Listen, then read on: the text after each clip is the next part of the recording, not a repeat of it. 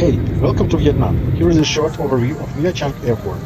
We saw only one aircraft connected with a jet bridge, but they put us into a bus to drive 30 meters. It took us only 10 minutes to pass passport control. After you get to the baggage claim area, and while waiting your luggage you can exchange money and buy you a travel SIM card. After exiting the airport you can buy a city bus ticket for only $2.5 USD. We had a lot of luggage, so we decided to take a taxi. It cost only $15 to get to the city.